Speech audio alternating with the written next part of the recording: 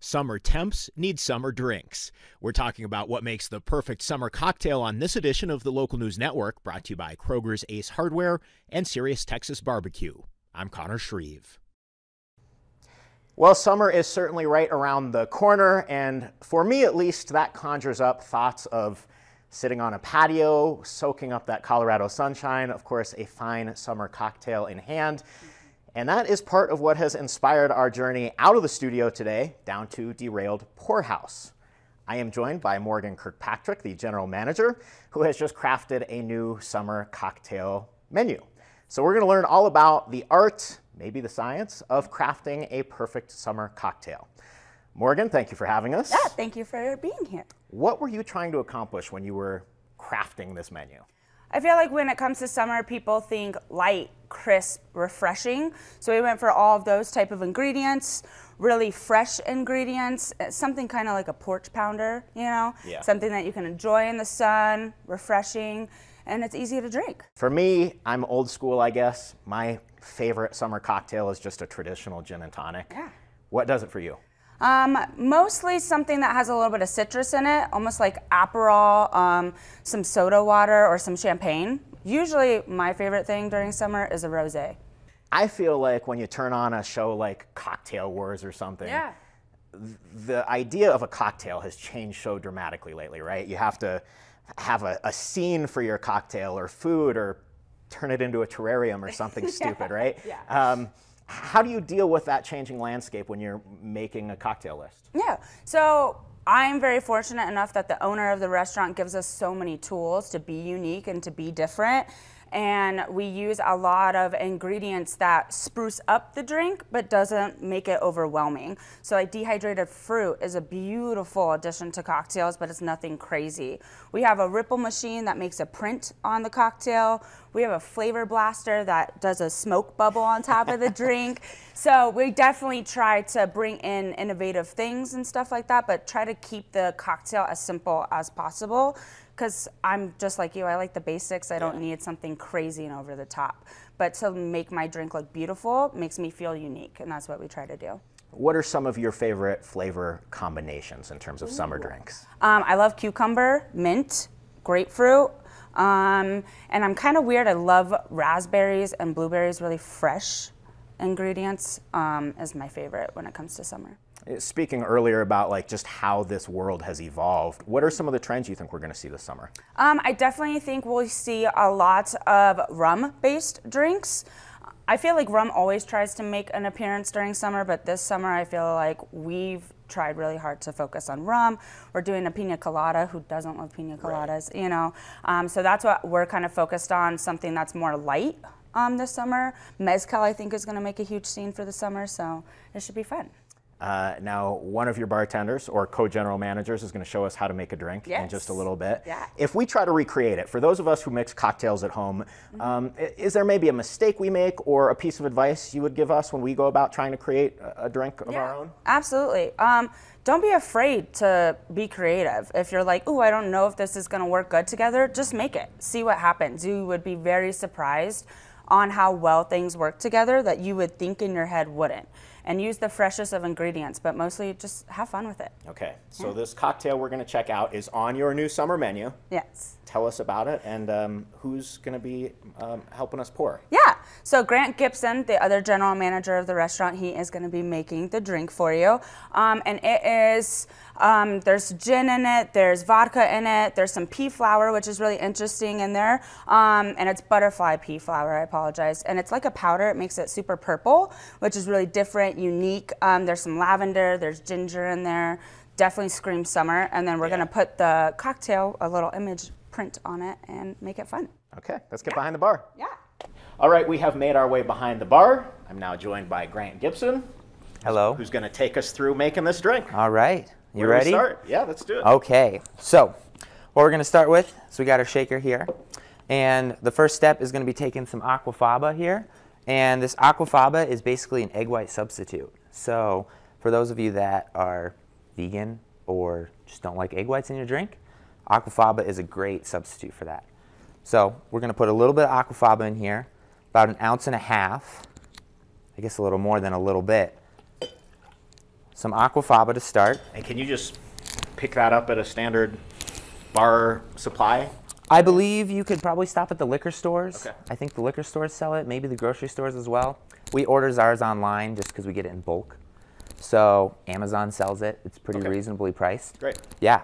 So, and it's just a powder, to be specific. It's just a powder, and you mix it with water, and then you get the solution. So we start with 1.5 ounces of our aquafaba, and then we're going to take just one little ice cube to put in here. And after we put the ice cube in there, we're going to shake it. And what this is it's going to froth up the aquafaba inside the drink. Take a step towards me, just so I make sure we get all the style in camera. So we're going to shake it for a little bit, usually like 20 seconds. I usually go till it kind of starts to sound quiet. And then once I stop hearing the ice cube, we can open it back up. And then inside, it's frothy. I'd show the camera, but I don't think you guys can see in there yet. But it's okay, you'll see the finished product. Okay. So now once it's frothy, we can take our butterfly pea flower, which is going to give the cocktail a little bit of a purpley color. Now this has no flavor to it. It's simply cosmetic. It is, you know, vegan, GMO-free, all that kind of good stuff. And I believe it's good for your health as well. It has some benefits to it. Let's go with that. Yep. It's a good pitch, right? Always got to be thinking about your health when consuming alcohol. Exactly. So we put a little scoop of that in there. Then we got some Spring 44 gin, and we're going to put 2 ounces of this gin inside our cocktail. See, I said my favorite drink was a gin and tonic, and they're catering to me here at the Derailed Pour House. Exactly. That's what we love to do. We love to make everyone that visits us feel special and cater to what everybody likes. So then we got our lemongrass vodka, which we make homemade here in-house. So we're going to do 1 ounce of this in our drink. And it's just like an infused vodka? It is. So it's an infused vodka. We make it, and it sits for probably 3 to 4 days before it's ready to rock and roll. Cool. So we got that in there. Then we got a little bit of honey simple syrup, which we're going to put 3/4 of that in our drink. And then next, just some normal simple syrup. We got just 1/4 ounce, just a little bit. We have some intense ginger liqueur to kind of give it a little bit of a gingery taste, but not too much. Yeah. It's very subtle. So we do 1/4 of that. I'm getting a lot of like spicy, citrus, herbal notes you're going for so far. Exactly. Okay. Yep. And then we got to add a little bit of lemon juice, kind of give a little bit of citrus to it. Sure. So we do 1/4 ounce of lemon juice in there. And last but not least, our favorite part, some lavender bitters, which we also make in-house. And I'd like to point out that all of our syrups and everything we make in-house. So we make our own bitters, we make our own syrups. We try to make everything from scratch to make us special.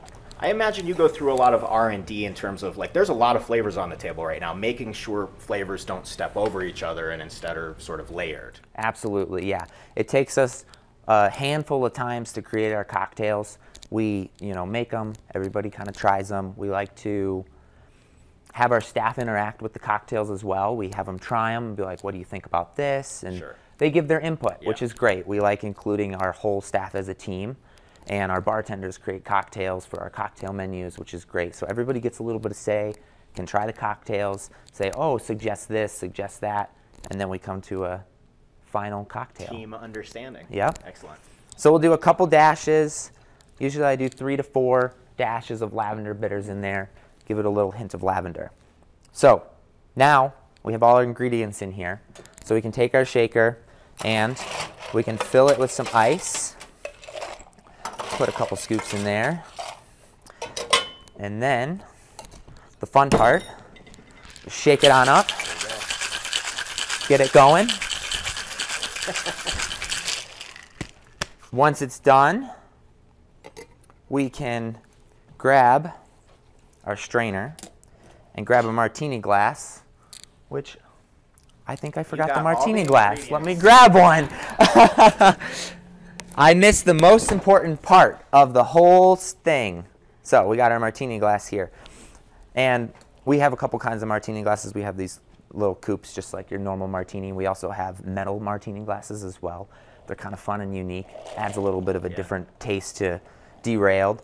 But we like putting this one in the clear one because, as you can see, it's got a beautiful purple hue to it. Gorgeous. So, now our cocktail's almost finished. All we have to do is print a really fun design on top. This is what I've been most looking forward to. I'm going to let you have it. Go for it. So, we're going to kind of relocate over here to our ripple machine.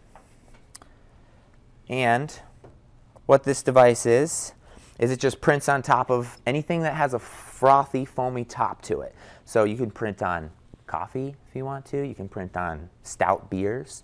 You can print on the cocktails with the egg whites or the aquafaba substitute. So anything that has that foam on top, you can print on top of it, which is really fun. This is not sponsored by Ripples, by the way.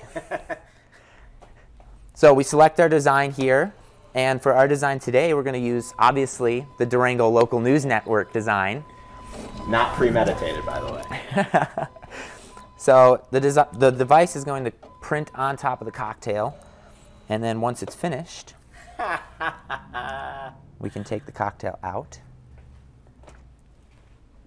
And I'll slide it on up here. And Morgan, if you could tip that camera a little bit just so we can get a view of that.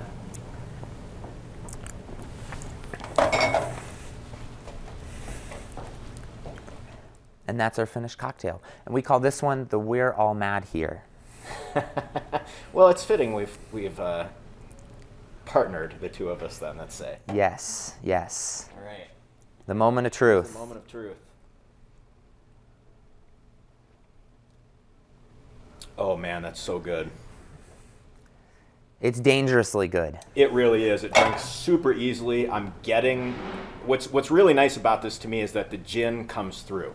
The gin is not overwhelmed, and I get some of that lavender. I get, some herbal notes.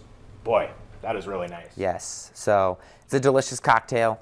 It's great, even during wintertime. I mean, you can never go wrong with a gin cocktail. Yeah. Any time of the year. For sure.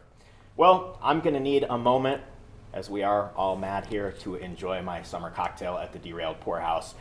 Thank you, Grant. Thank you, Connor. Thanks very much to Morgan. You can come check out their summer cocktail list. They are also opening up a new patio on the back side, so it should be a great place to hang out this summer.